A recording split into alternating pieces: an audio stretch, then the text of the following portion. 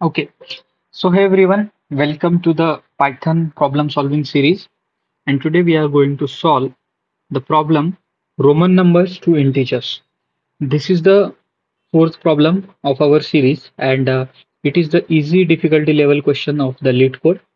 Let's see what is the problem statement. And here the problem statement is Roman number are represented by seven different symbols, and the symbols are given here. I, V, X, L, C, D, and M, and their respective values are given here. Okay. For example, here you can see 2 is written as double I. Again, here another examples are shown here, like 12 is written as X double I because X has value 10 and double I has value 12. Okay, and so on. So the numbers you can see here written, the number are usually written from largest to smallest. Okay, and these are the things here I can placed before V, it will represent the smallest number than the largest, so you minus the largest. You can see if IV is there, it means V has value 5 and I has value 1, right? So what is the value of IV? IV's value is 4, that is like 5 minus 1. So this is shown here. Now let's see, given a Roman number and we have to return the integer for this. Okay, so you can read this problem statement in detail. You have all the values here shown. This is the 13th problem on Leetcode. Now let's write a code for this. Before that, let's understand how we can solve this problem. Okay, so first thing is we have to iterate over the numbers. Let's see, this is the string triple I and we have to convert it, right? And here i's value is 1, right? So how we can do? We can iterate over the string and we can capture the letters. So first letter is I, its value is 1. Okay. Then second letter is I, its value is also 1. Then previous letter plus our current letter, that is 1 plus 1, that is 2. Again we will iterate to the third letter, that is 1. Okay. So previous letter is previous two letter or total is 2 and we are adding again 1 to it and we will get written as a 3. Yes, I will open the notepad for this or paint. Okay, now just imagine we have to solve this number LV triple I. Okay, so I'm going to type this LV triple I. Okay, so this is our number. How we can solve? Here, you know the value of L is 50. So L has value of 50. Then our value of V is 5 and then value of I is 1. How we can solve this then? We will iterate over this string LVII. Okay, so L has value 50. This is our first number, or you can say this is our current number. Okay, now our current number has 50 value. We will add this to total. So then we will iterate again over the loop, and now our second letter of the string is V. Now we will check V. Okay, so we will add V to it, and V has value 5. Okay. So we will add current number to the total, that is 5. Okay, then again we will iterate over this I and we will add again 1 to it. Then we will again come to the next letter, that is I, and I's value is 1. Okay, then we will again come to I and its value is 1. Now in this way we have this value, we have to sum up this, so 50 plus 5 and all, so it ends up to 58. So and we will return the 58. This is how we can solve this problem.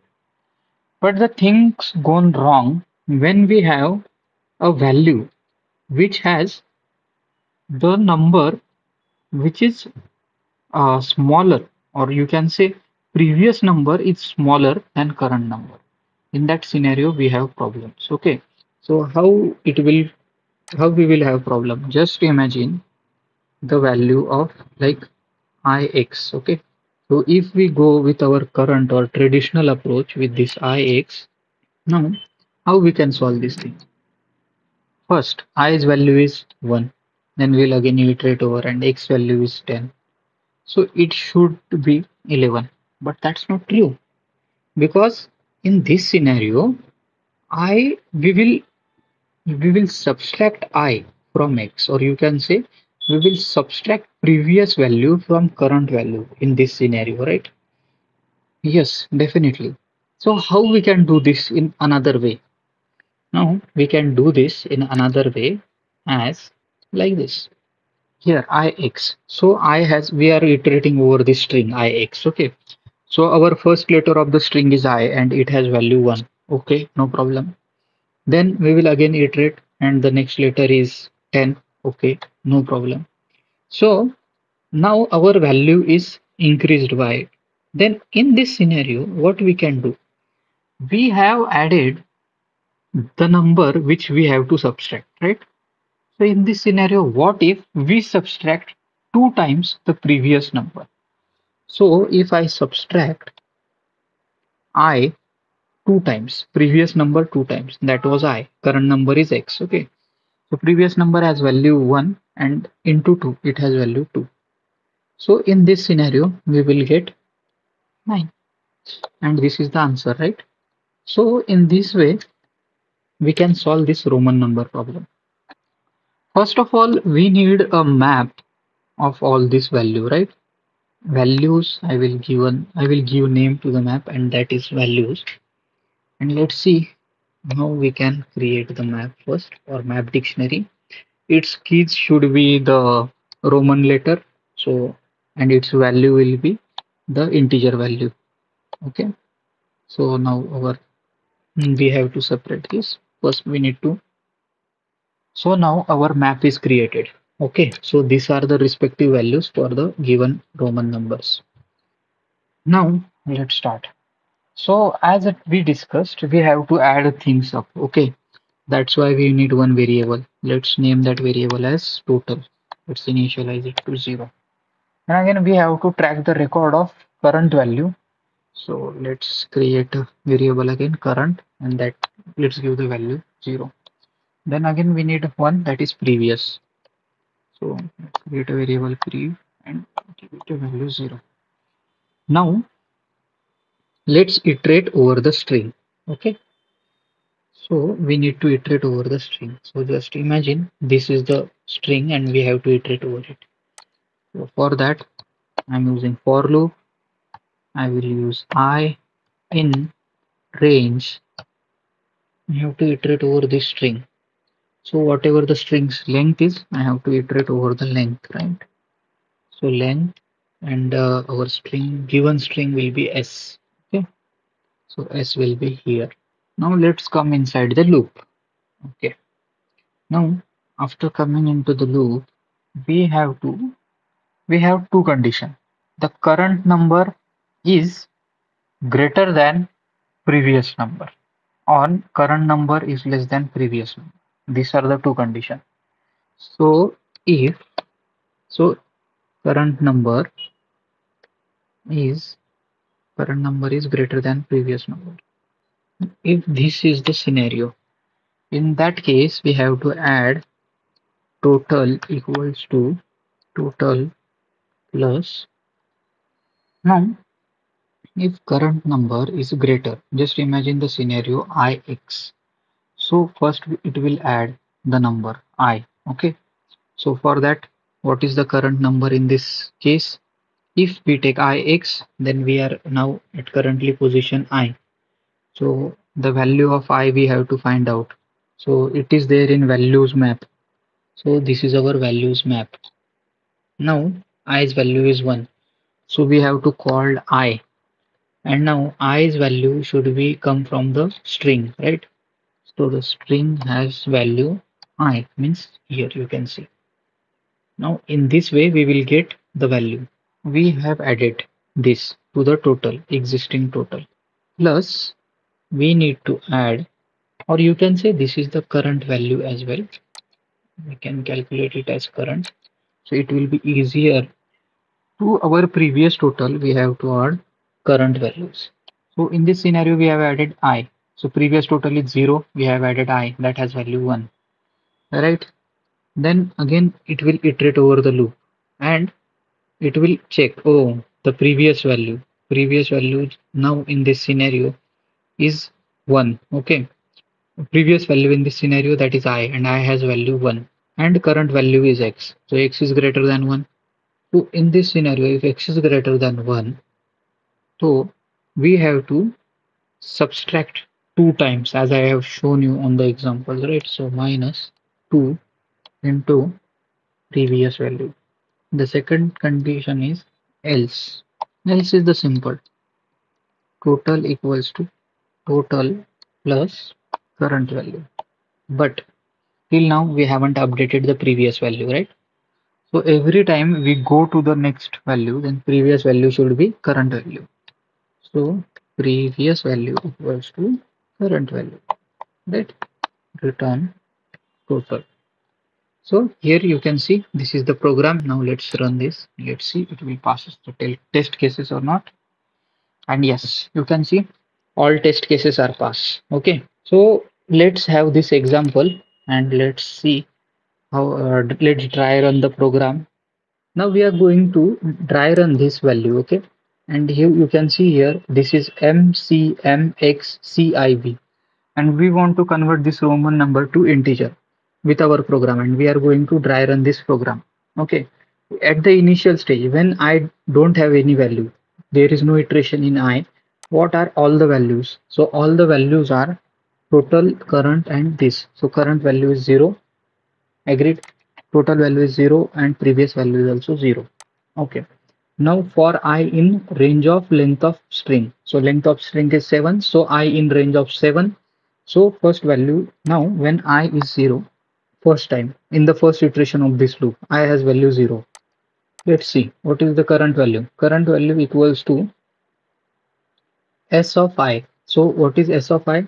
This is string of 0, 0th index m is there, and m has value 1000 as per the Roman number.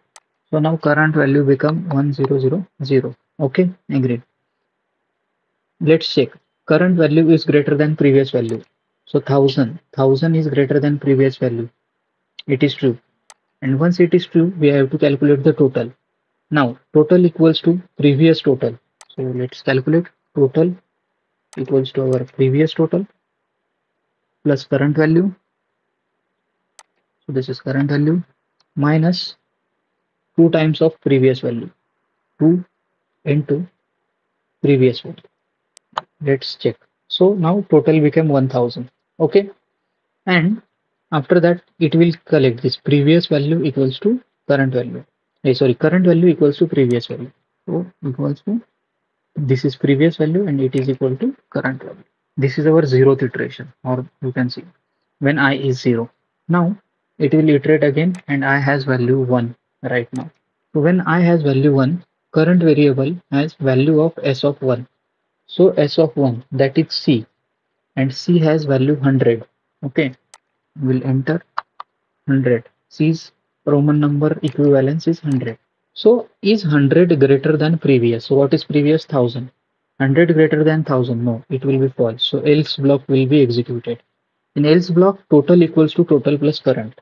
So total equals to previous total plus current. And now it has value this 1100, and previous equals to current. So previous equals to current.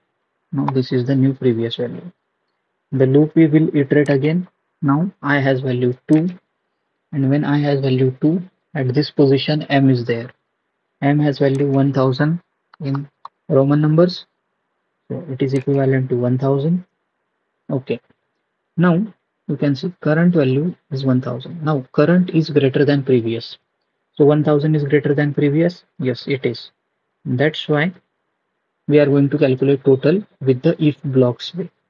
So total equals to previous total plus this current value minus 2 times of previous value. Hit enter. So it will become 1900. Previous equals to current.